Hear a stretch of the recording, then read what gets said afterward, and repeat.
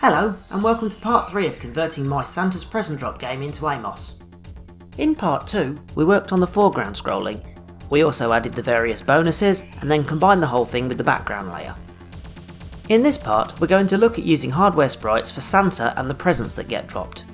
Once we have that working, we'll look at collision detection. Before we start working with hardware sprites, it's probably best to understand what they are and how they work. Hardware sprites represent a graphic that's usually overlaid in front of everything else, for example the mouse cursor. The Amiga's hardware only allows 8 4-colour hardware sprites on screen at a time, or 4 16-colour sprites, or combinations of the two. Each sprite can't be any wider than 16 pixels. This may sound surprisingly limited, but there's many tricks you can use to get past this. And one of the main tricks used is to reprogram the sprite as the screen is being drawn, giving the illusion of more than 8 sprites on screen at a time. The game Shadow of the Beast uses all kinds of tricks including this to show its graphics. We are, however, restricted to what AMOS provides us. But AMOS will help us with some of these things. For example, if I want to show a sprite that's 32 pixels wide, it will automatically join two together. It also allows you to use 56 computed sprites. Each sprite can be a maximum of 64 pixels wide, have 16 colours, and be a maximum of 270 pixels high. This is permitted as long as you follow this rule. If for any row on screen that rule is not met, strange things start to happen. So let's have a look at creating these sprites. But first, many times I've mentioned a screen having a restriction of 8 colours or a sprite having a restriction of 16 colours. But what does that mean? These days, we're all used to screens that can display any amount of colours on screen at a time. However, with the exception of some special modes, our colour choices are a lot smaller. The way this works is, if you have a screen that has a maximum of 8 colours, you define your 8 colour palette. Then for every pixel on the screen, you tell the Amiga which of those colours you'd like to use. This does allow for some rather interesting effects if you were to cycle these colours. But we don't need any of that. Our current dual play field uses 8 colours for the foreground layer, and a separate 8 colours for the background layer. So what about the sprites? Well, a 16 colour sprite occupies another 16 colours after the first 2 sets of 8. This sounds straightforward enough. 4 colour sprites, however, are a little different. The colour palette they use very much depends on which hardware sprite you're using. For example, hardware sprites 0 and 1 use colours 16 to 19. 16 being transparent. Sprite 2 and 3 uses colours 20 to 23, again with colour 20 being transparent, and so on. This means choosing the colours for your sprites can be quite complex. However, the rewards of having additional colours on screen, as well as them being drawn by hardware, are very beneficial. So let's take a look at the sprite sheet and see what our sprites look like currently. We'll start with Santa on his sleigh. Currently, Santa is 103 pixels wide. We'll assume that he's going to be 16 colours. Based on the rules for sprites we've been given, that's too big. The maximum width we could hope to get for a 16 colour sprite is 64 pixels. But we also don't want to throw away all of our 8 sprites in one go.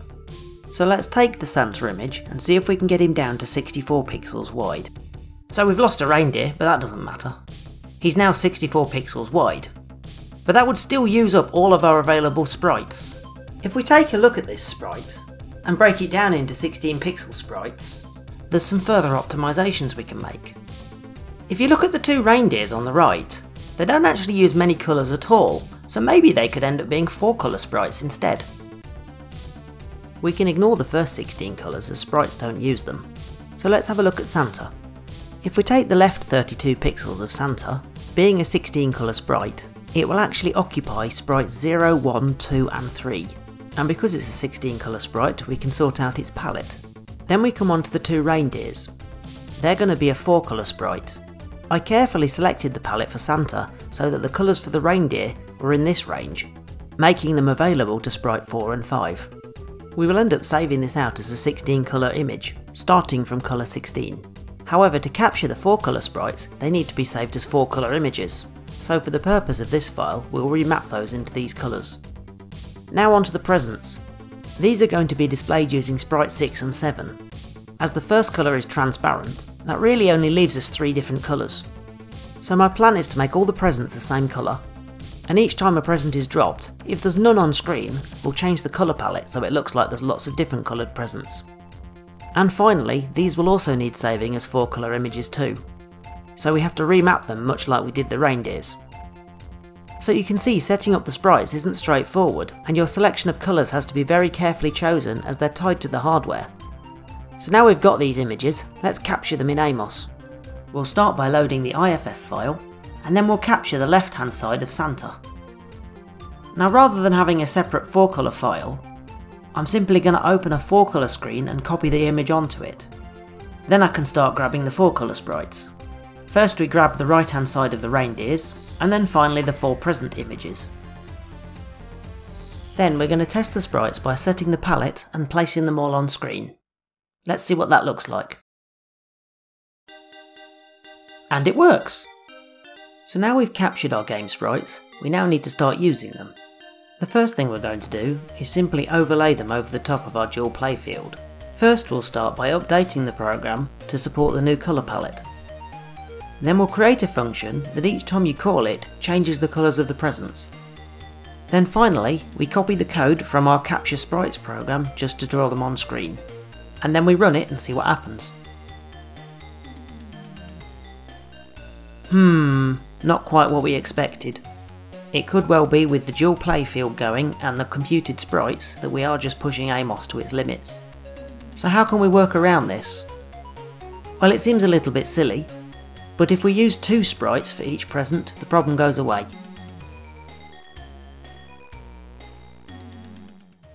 Now you may have noticed if you look at the code, the positions of the sprites don't seem to make much sense. This is because the position of hardware sprites is independent from what's actually on screen. Take this screenshot for example. This screen has a resolution that's twice as wide as it is high, which means the upper left hand corner of the window in hardware coordinates is 50 by 128, but inside the screen that's 0,0. Then we look at the mouse cursor, and we can see that there's some very strange things going on with the positions there. Luckily we don't have to worry about this.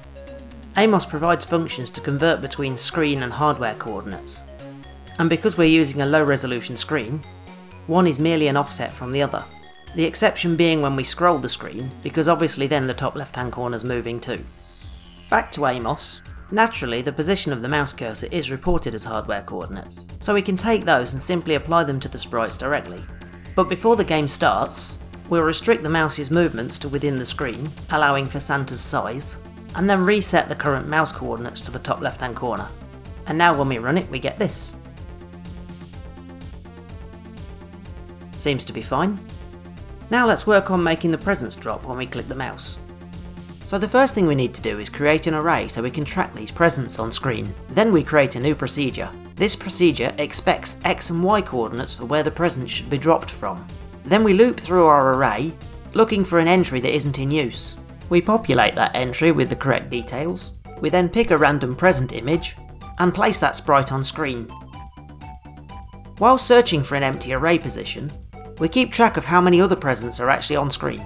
And if it turns out there aren't any, we change the palette used by the presents. Next we make a procedure to actually move these presents. Again we start by looping through, looking for presents that are actually on screen. If a sprite has gone past the bottom of the screen, we turn it off. If not, we move it downwards and update the sprite. And finally we update the main loop. Firstly we add some code to detect when the mouse button's pressed down. Then we call our drop presents procedure, and then finally call our move presents procedure. So let's run that and see it all in action.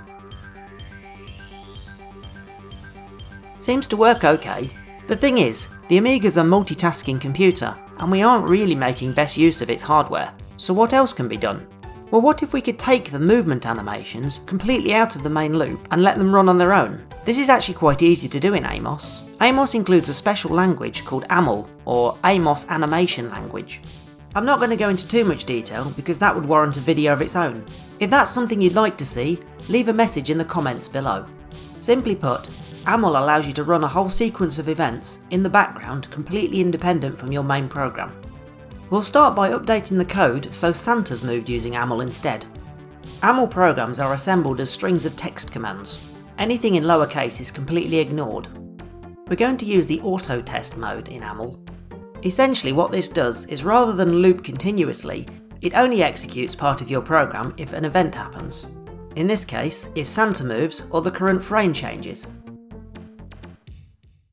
The second AMAL script is for the second sprite, used to move the reindeers. We assign an AMAL channel to a sprite, then we assign the AMAL animation, and then finally turn it on. That's it. And if we run this, we'll see that it looks exactly the same. It almost seems pointless, but we are taking some of the load off the main loop. This helps make the main loop run more smoothly. Well, what about the presents? Well, we update our Drop Presents procedure, and include the AMAL animation. This one just keeps increasing the position of the present until it drops off the bottom of the screen. And finally, we change our procedure that monitors the presents just to turn the animation off when it's finished. And once again we run this, and it looks the same. But once again, we've taken some load off the main program.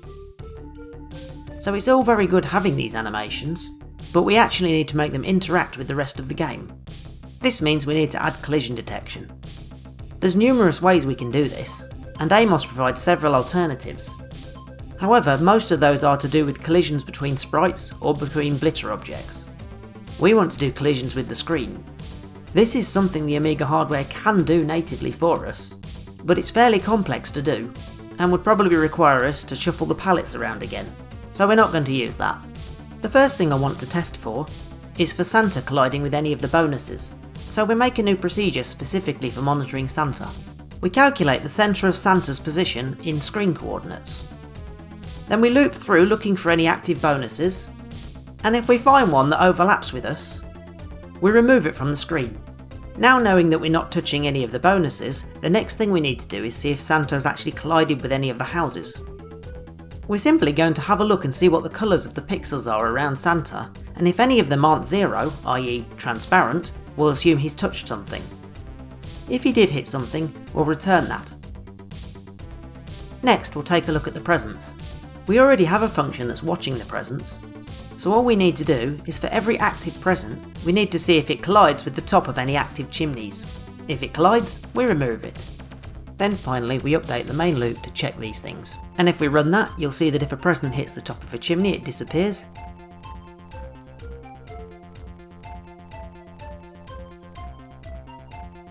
And if Santa crashes into something, the game ends. One thing you may not have noticed is that when there are several presents on screen, the game appears to slow down quite considerably. This is caused by having lots of loops inside each other. In this case, the loop looking through all the presents that then looks through all the chimneys. It would be nice if we could remove one of those loops. Well, we can.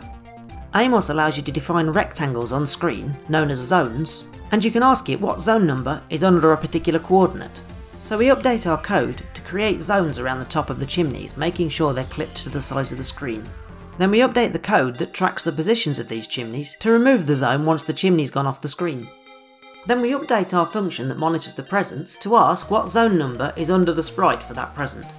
That's a far simpler and more efficient way to do this, mainly because the code for those will be in assembly language inside AMOS. Now if we run it, we'll see that it runs a little bit smoother.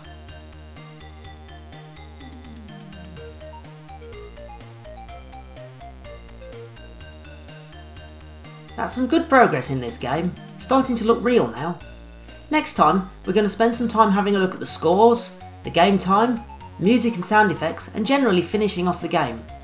If you enjoyed this video, consider giving the video a like, consider subscribing to my YouTube channel, and how about supporting me on Patreon? I'll see you next time.